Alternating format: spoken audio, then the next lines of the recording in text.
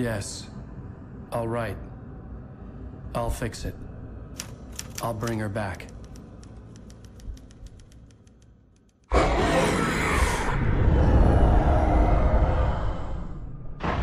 No. I wrote it. I remembered it all now. In the dark, I'd written for days, a week, almost a complete manuscript of a novel entitled Departure. Jagger had been my editor, whispering in my ear, making sure that the unfolding story would make her more and more powerful. I thought I was saving Alice.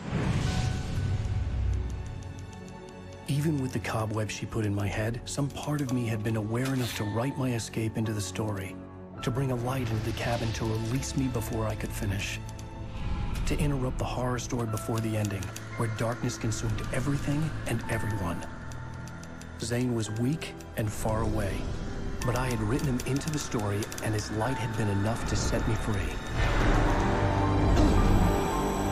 It isn't here now. I'm here because it was written. I brought the light to set you free. You must hurry. It will know I'm here. It will be back soon. It stole the skin of my Barbara a long time ago. She looks so old.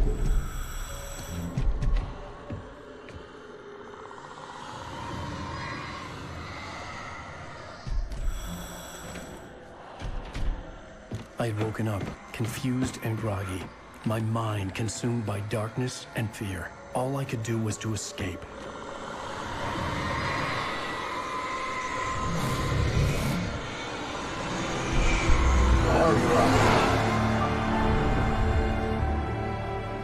The week spent in the cabin had taken its toll.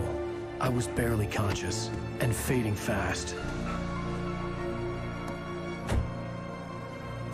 It had to have cost Zane terribly, thrown him even deeper into whatever dark place he now haunted. But he had managed to weaken the dark presence, kept me safe that night.